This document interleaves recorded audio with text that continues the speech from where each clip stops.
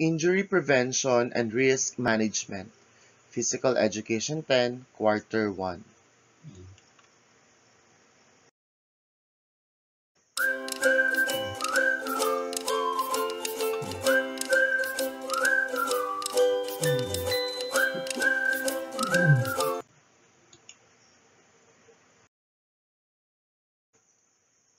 Injury Prevention and Risk Management. Badminton. Skills: service, lob, clear, drive, drop, smash, footwork.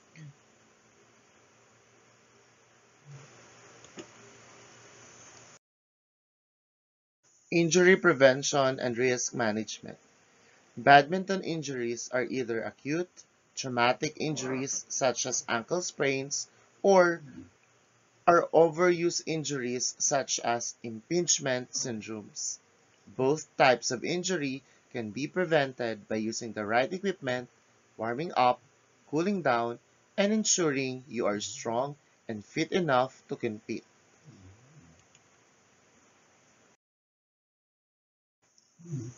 Table tennis skills: forehand and backhand grips, push, block, serve, receive.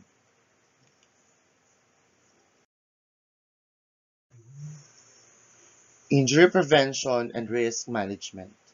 The most common table tennis injury is very similar to standard tennis injuries. Sprained ankles, tennis elbow, and Achilles tendonitis are just three of the more frequent table tennis injuries.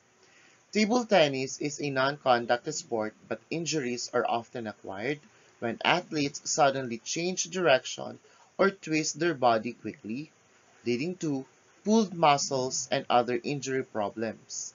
Players who do not warm up properly or stretch their muscles before taking to the table tennis also put themselves at a high risk of injury.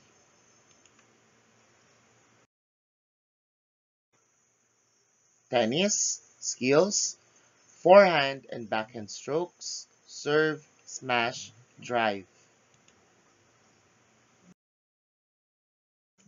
Injury prevention and risk management. Tennis injuries are generally defined as either cumulative or overuse or acute traumatic injuries. These injuries occur over time due to stress on the muscles, joints, and soft tissues without proper time for healing. They begin as a small, nagging ache or pain and can grow into a debilitating injury if they aren't treated early.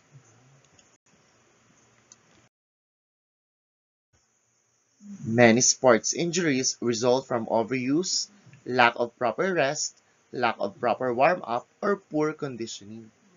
Safety precautions are recommended to help prevent tennis injuries, like warming up thoroughly prior to play, wearing the right tennis shoes with skid-resistant soles, using good technique in the different tennis movements, cleaning of courts before play to check for slippery spots or debris, getting adequate rest and time for recovery after each play, and staying hydrated.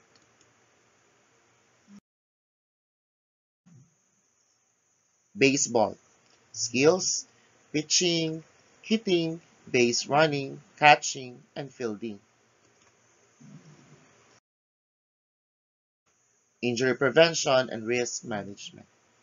If you use too much effort in pitching the ball or continuously pitch without rest, a serious elbow or shoulder injury may be on the horizon. If you complain of elbow or shoulder pain the day after pitching, or movement of the joint is painful or restricted compared to the opposite side, see a physician familiar with your sports injuries. Warm up properly by stretching, running, and easy gradual pitching. Emphasize control, accuracy, and good mechanics. Do not play all year round. Your body needs to recover from the physical demands of playing.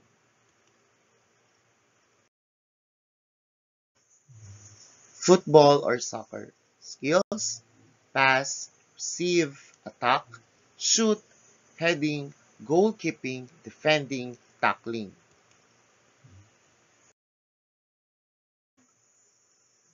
Injury prevention and risk management. Injuries occur during football or soccer games and practice due to the combination of high speed and full contact. While overuse injuries can occur, traumatic injuries such as concussions are most common. The force applied to either bringing an opponent to the ground or resisting being brought to the ground makes football or soccer players prone to injury anywhere on their bodies, regardless of protective equipment.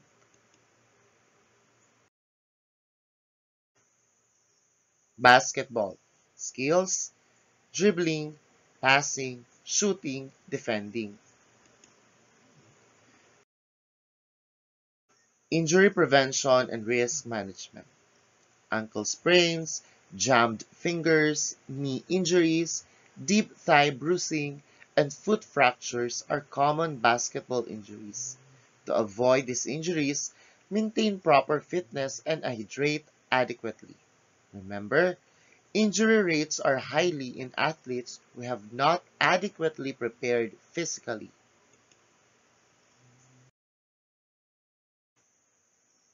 Volleyball.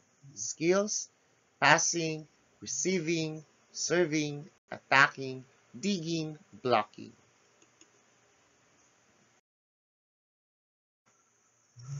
Injury prevention and risk management. Since volleyball involves repetitive overhead motions such as spiking and blocking, players are prone to overuse injuries of the shoulder.